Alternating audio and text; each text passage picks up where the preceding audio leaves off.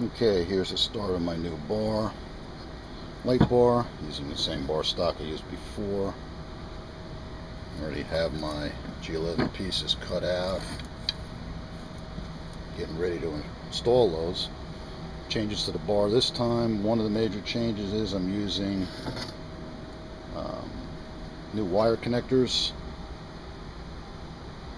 They are safe touch wire connectors rated at 600 volts DC. I'm going to be wiring my main harness into one side of those, my LEDs into the other, and my PLED across the terminals, and I'll get into the PLED later. The reason for the terminals is to make it easy to replace the LEDs. All I have to do is unscrew the LED and pop it out, put a new one in if I have to. So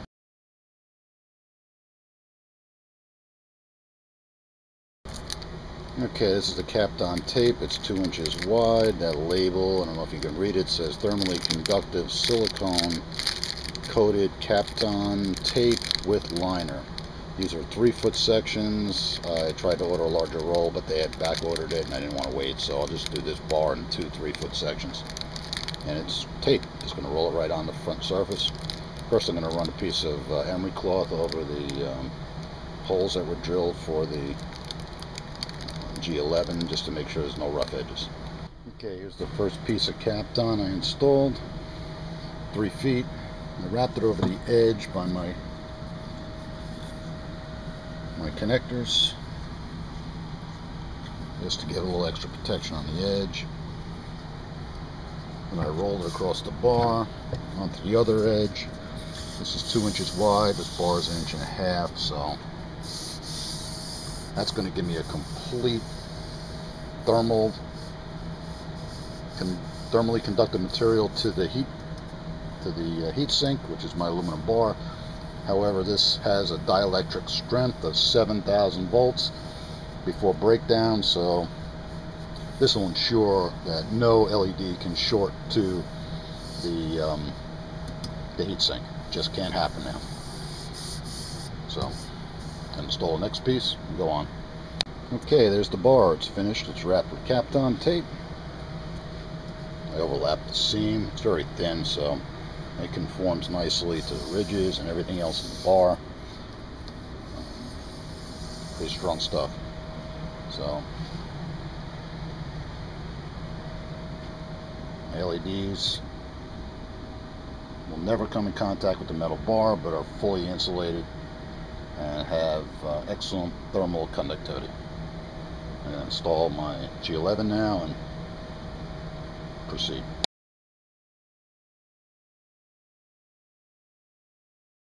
Okay, here's a picture of the bar all assembled, all cleaned up, and now you can notice the great little pocket that's completely electrically insulated from the heatsink and ready to receive the LED.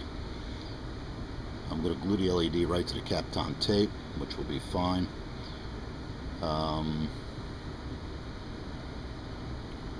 Then I'm going to pot it like I did anybody familiar with my last build? I potted it in the last build with epoxy. This time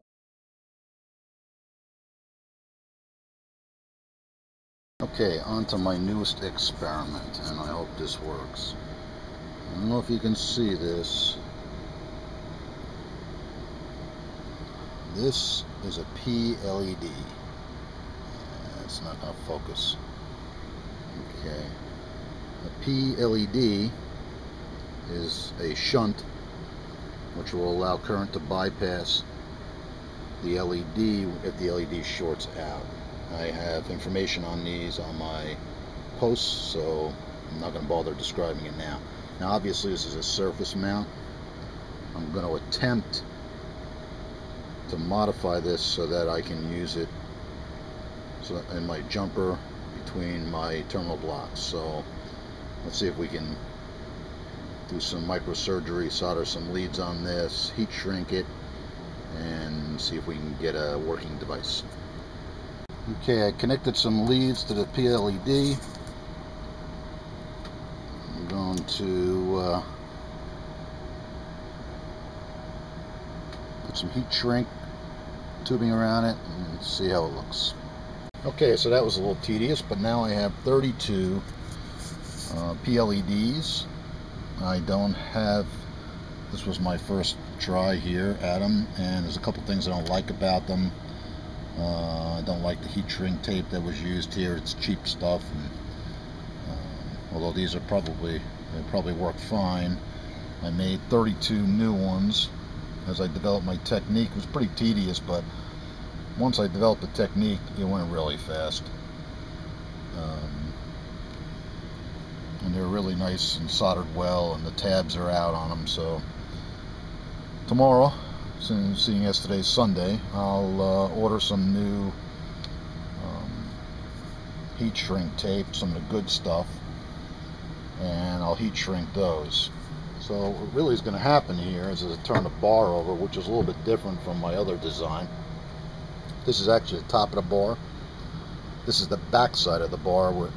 So if you're looking at the light head on the tank, you don't see this side, and obviously this is the top. What you see is this side, and there's going to be nothing here now, no wires. It's just going to be one of those channel fillers that I used before. And then of course the bottom, what's going to have the LEDs. So now on the top, I'm going to spray this with a silicone-based insulation for voltage, and that stuff is called, be right back, hang on. Okay, I'm back, and this is the stuff. It's called SR Fine L Coat. It's silicone conforming coating. It's UL approved and recognized. It's silicone based, and what it does is it will give you a dielectric barrier wherever you spray it. It's usually used for boards, for high voltage boards. I'm going to spray it. I'm going to mask off this channel. I'm going to spray it all inside this channel here, and on the outside where my wiring is going to go. And I'm going to do this side just for the heck of it too.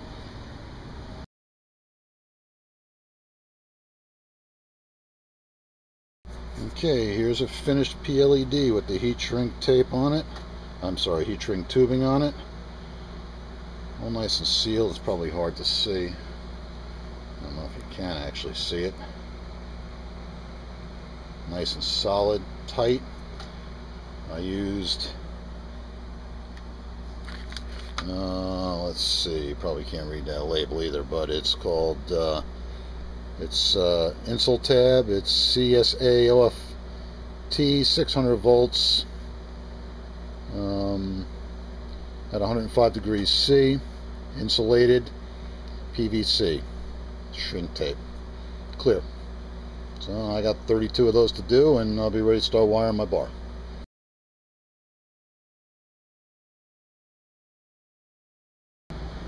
Okay, here's my LED bar with the PLEDs mounted and the wiring all done on the back side into the power strip and into each terminal. Each LED has a PLED jumper, and it was a little more tedious than I had expected, but once you get the rhythm, it goes pretty quickly. So this bar is ready for LEDs, and that's a job for tomorrow. I'll be hooking up the LEDs, wait until they dry, wiring them in to the terminal strips. Then I will test the light function. I have a 50 volt driver which should drive 16 LEDs easily, and then I'll test the blues, I'll test the whites, and then I'll start experimenting with the PLEDs by simulating a short by disconnecting LED wires.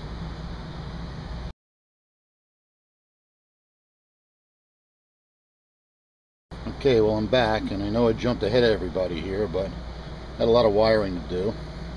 What you see here is my bar completely wired up. All my LEDs are mounted. The LEDs fasten nicely to the Kapton tape. the heatsink, the adhesive. Everything is wired into each terminal strip. At the bottom of each terminal strip is my PLEDs, which run across the terminals parallel to the LED. Now what I did here, I have my standard plug that will go to my light fixture, but I have a much smaller power supply. It's got a maximum of 54 volts DC. It's dimmable, and I have my little rapid LED dimming module here, but I can't run both strings at the same time, so I made a jumper that allowed me to run each string independently. Just unplug the driver and plug in the blues or whites. So first thing we'll do is we'll fire up the whites. Show you that the whites light up nicely. Okay, there we go. Let's give ourselves a 0 to 10 volts. Alright, so we've got our whites lit up. I know you can see that. It's got dimming control, full brightness, down low. I tested every connection for any shorts. Of course there are none. I checked the bar for straight voltage. There's no straight voltage either. So there's the bar. Now comes the interesting innovation. So what I'm going to do is I'm going to pick an LED. Let's take the first one after this middle standoff right here. I'm going to shut off my power supply. I'm going to disconnect the LED's lead. If I can do this with the camera in my hand. Hang on one second.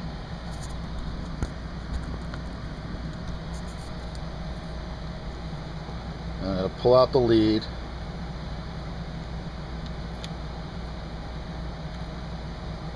Which is going to simulate a dead short in this LED. Now normally in a series, power going through would stop at this point here and not be able to go on. Now this is where these PLEDs should take over.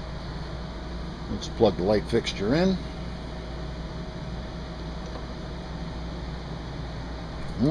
Got to plug in my 10 volt power supply too, sorry. And here's what we have. All the LEDs are lit up except the one I disconnected. So the PLED is effectively bypassed,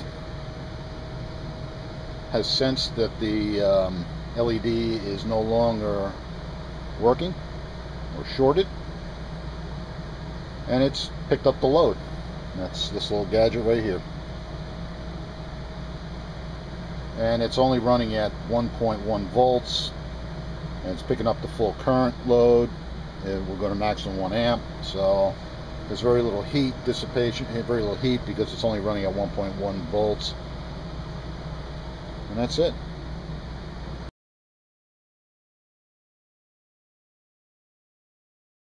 Well, here's the finished light bar. I don't know if we can get a shot of this here. That's the new bar in the back there, running with the PLEDs. You see there's no wires coming out of the front of that like the other bars there are. So that's it. Light bar's finished. It's hanging. Looks great. Tank looks good. Everybody's happy. So I certainly hope you got some good information out of this version 2 build of the light bar.